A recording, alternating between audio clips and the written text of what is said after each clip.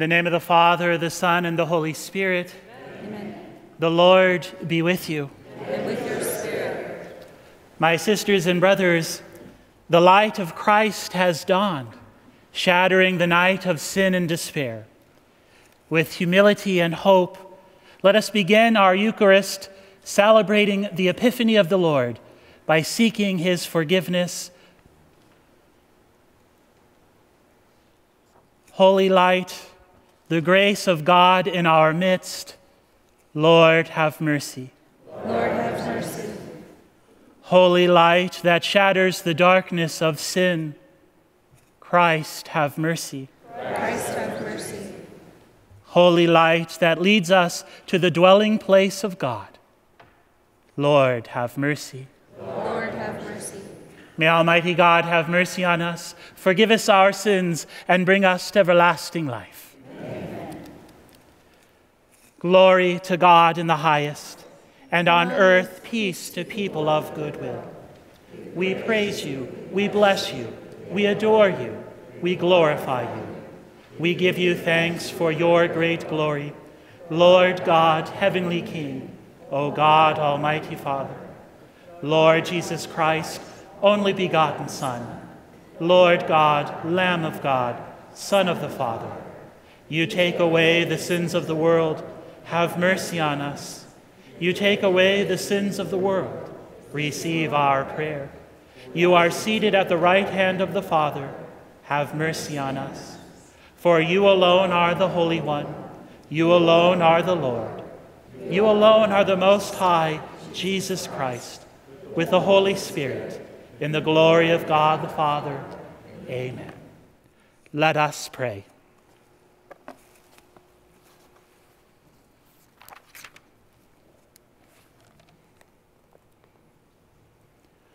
O God, who on this day revealed your only begotten Son to the nations by the guidance of a star, grant in your mercy that we, who know you already by faith, may be brought to behold the beauty of your sublime glory. Through our Lord Jesus Christ, your Son, who lives and reigns with you in the unity of the Holy Spirit, one God forever and ever. Amen.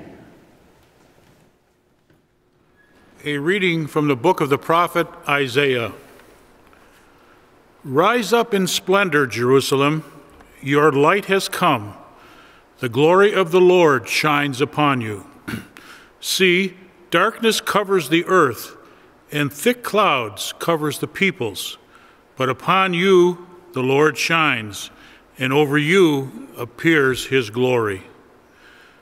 Nations shall walk by your light, and kings by your shining radiance. Raise your eyes and look about. They all gather and come to you. Your sons come from afar, and your daughters in the arms of their nurses. Then you shall be radiant at what you see.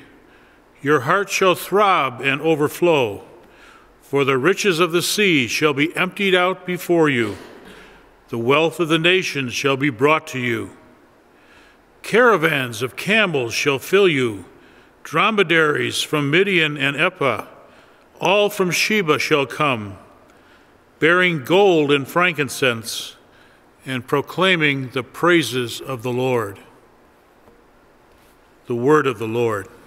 Thanks be to God.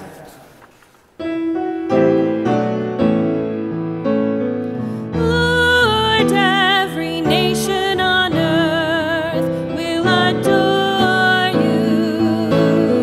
Lord, every nation on earth will adore you. O God, give your judgment to the King, to a king's son your justice, that he may judge your people in justice and your poor in right judgment. Lord, every nation on earth will adore you. A reading from the letter of St. Paul to the Ephesians. Brothers and sisters, You have heard of the stewardship of God's grace that was given to me for your benefit, namely, that the mystery was made known to me by revelation. It was not made known to people in other generations, as it has now been revealed to his holy apostles and prophets by the Spirit, that the Gentiles are co-heirs, members of the same body, and co-partners in the promise in Christ Jesus through the gospel.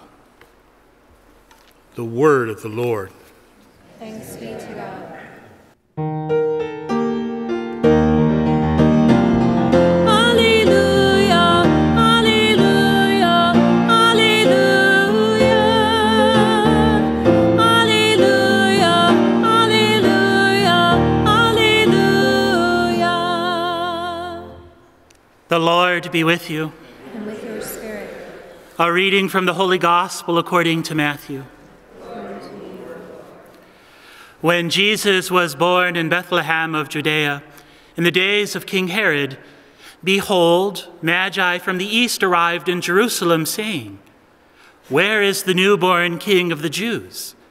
We saw his star at its rising and have come to do him homage."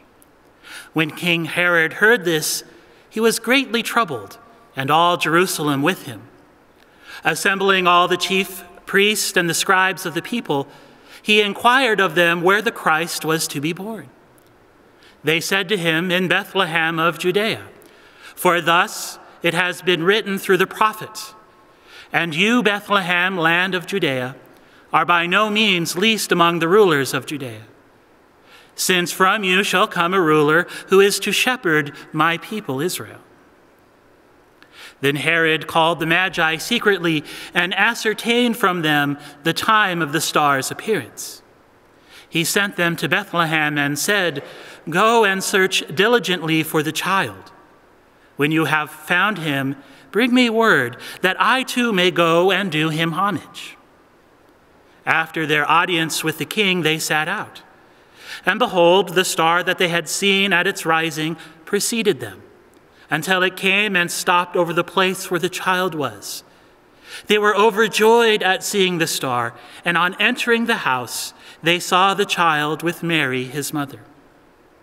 They prostrated themselves and did him homage. Then they opened their treasures and offered him gifts of gold, frankincense, and myrrh. And having been warned in a dream not to return to Herod, they departed for their country by another way. The Gospel of the Lord. Praise to you, Lord Jesus Christ.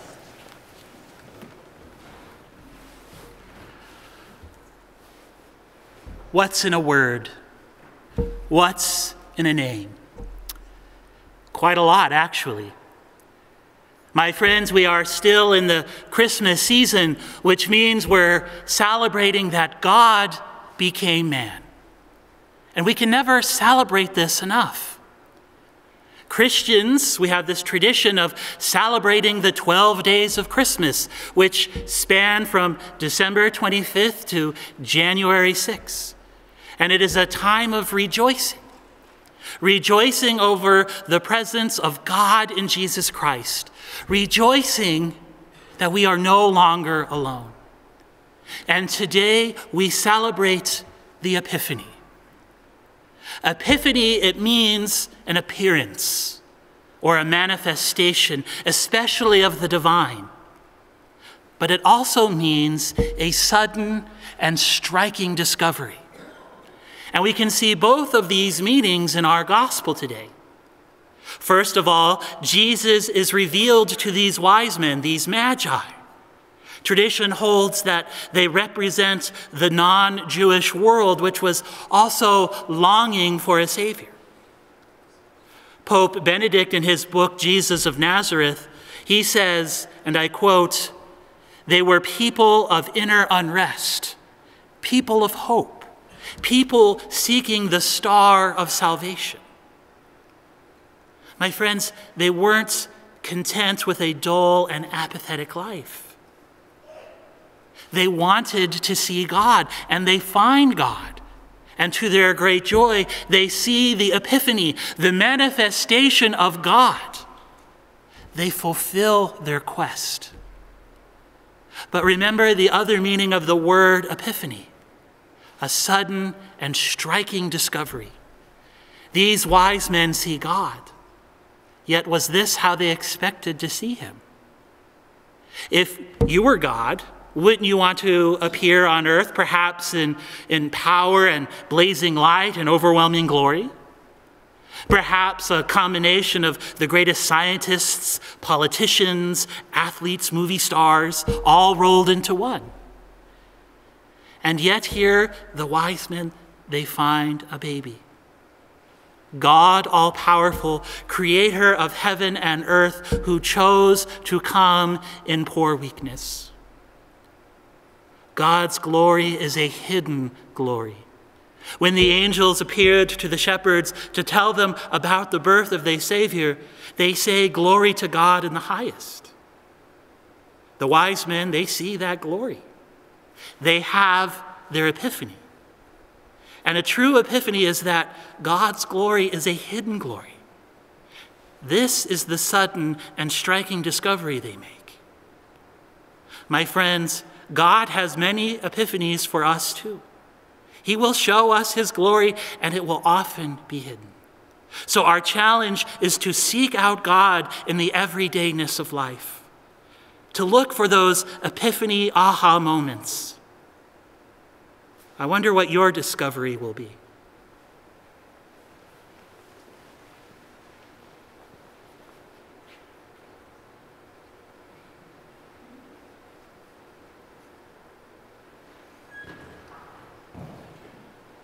I believe in one God, the Father Almighty, maker of heaven and earth, of all things visible and invisible.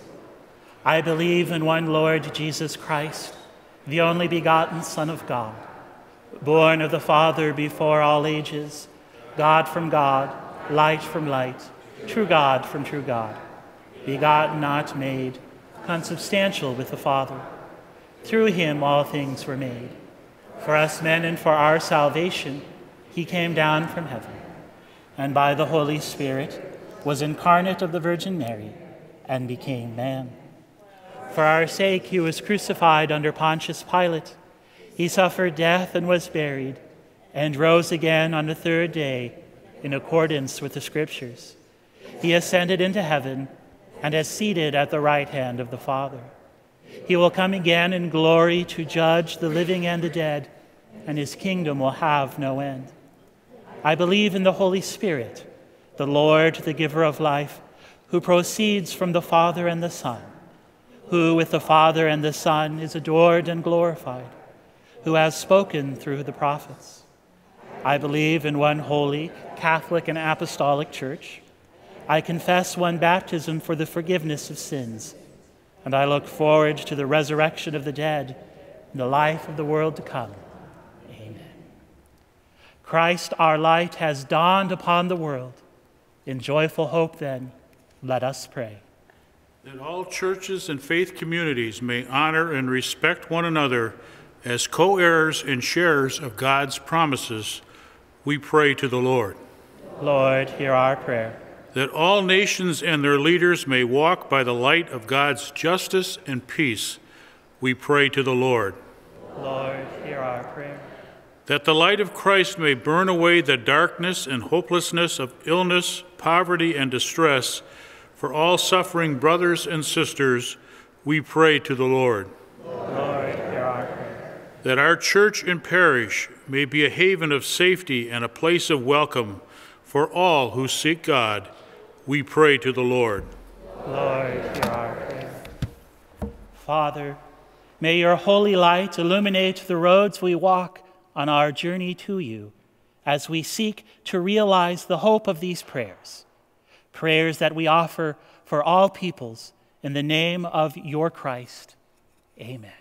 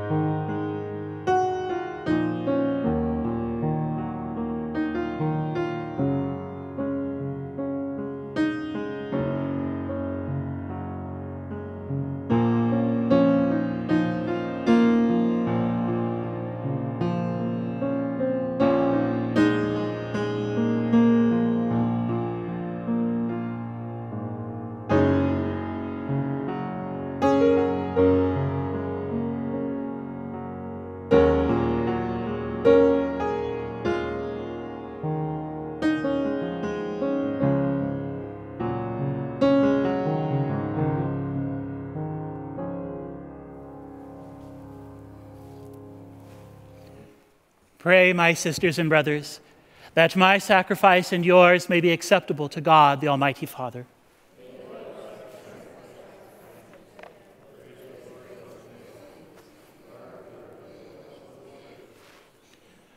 Look with favor, Lord, we pray, on these gifts of your church, in which are offered now not gold or frankincense or myrrh, but he who by them is proclaimed, sacrificed, and received, Jesus Christ, who lives and reigns forever and ever. Amen. The Lord be with you. And with your spirit. Lift up your hearts. Let us give thanks to the Lord our God. It is truly right and just, our duty and our salvation, always and everywhere to give you thanks, Lord, Holy Father, Almighty and eternal God. For today you have revealed the mystery of our salvation in Christ as a light for the nations. And when he appeared in our mortal nature, you made us new by the glory of his immortal nature. And so with angels and archangels, with thrones and dominions, and with all the hosts and powers of heaven, we sing the hymn of your glory, as without end we acclaim.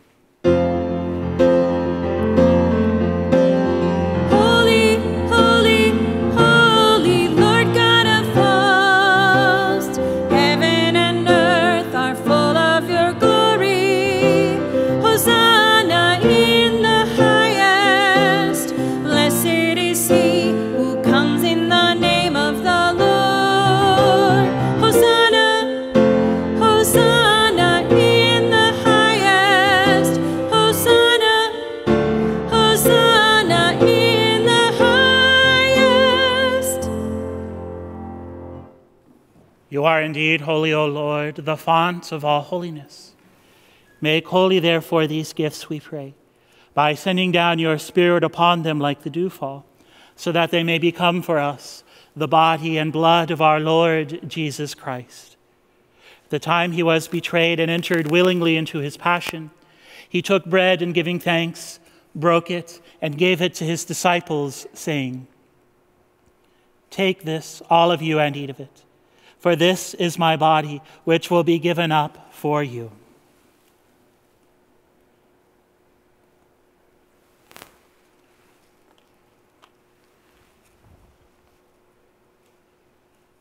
In a similar way, when supper was ended, he took the chalice, and once more giving thanks, he gave it to his disciples, saying, "Take this, all of you, and drink from it.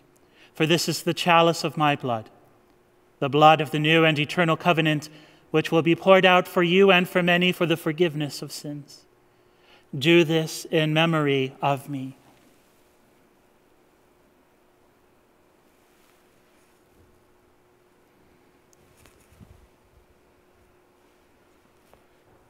The mystery of faith. We proclaim your death, O Lord, and profess your resurrection until you come again. Until you come again. Therefore, as we celebrate the memorial of his death and resurrection, We offer you, Lord, the bread of life and the chalice of salvation, giving thanks that you have held us worthy to be in your presence and minister to you. Humbly we pray that partaking of the body and blood of Christ, we may be gathered into one by the Holy Spirit. Remember, Lord, your church spread throughout the world and bring her to the fullness of charity, together with Francis, our Pope, and Joseph, our Bishop, and all the clergy. Remember also our brothers and sisters who have fallen asleep in the hope of the resurrection, and all who have died in your mercy. Welcome them into the light of your face. Have mercy on us all, we pray, that with the Blessed Virgin Mary, Mother of God, with blessed Joseph, her spouse, with the blessed apostles, and all the saints who have pleased you throughout the ages, we may merit to be co-heirs to eternal life, and may praise and glorify you through your Son, Jesus Christ.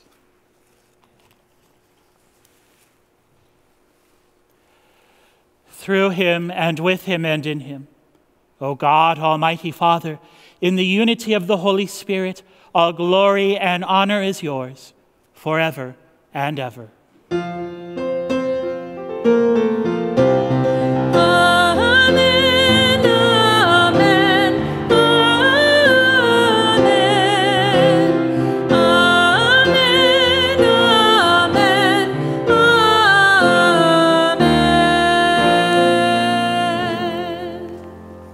At the Savior's command and formed by divine teaching, we dare to say, Our Father, who art in heaven, hallowed be thy name. Thy kingdom come, thy will be done, on earth as it is in heaven.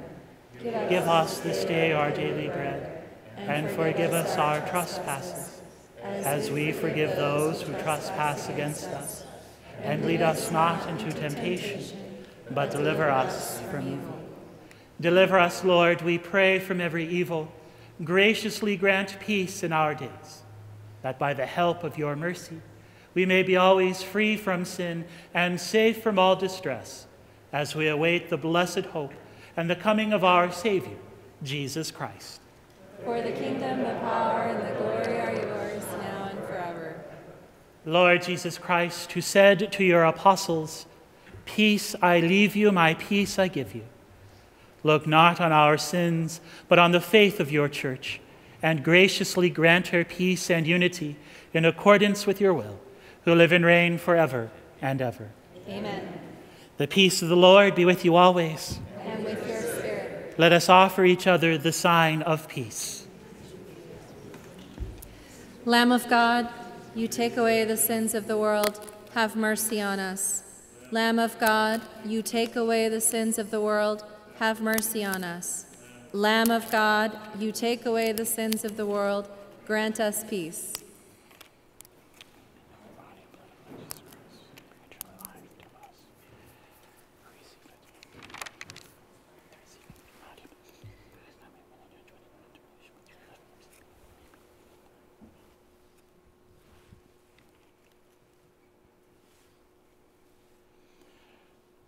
Behold the Lamb of God.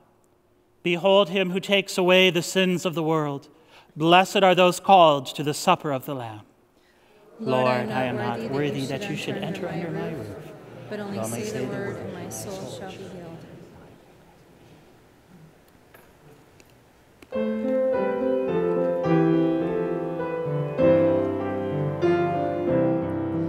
The first Noel, the angel did say, was to certain poor shepherds in fields as they lay, in fields where they lay keeping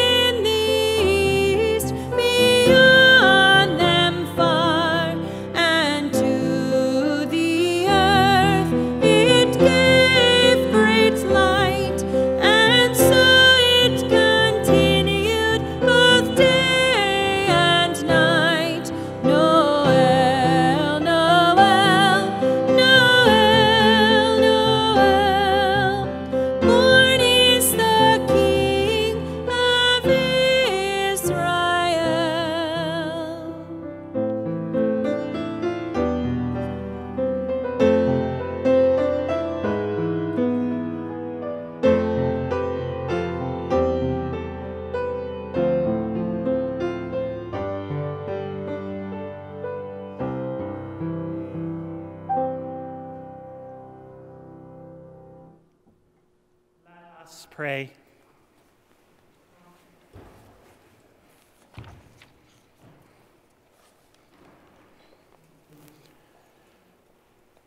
Go before us with heavenly light, O Lord, always and everywhere, that we may perceive with clear sight and revere with true affection the mystery in which you have willed us to participate through Christ our Lord. Amen. The Lord be with you. And with your spirit. May Almighty God bless you, the Father, the Son, and Holy Spirit. Amen. Go forth, the Mass is ended.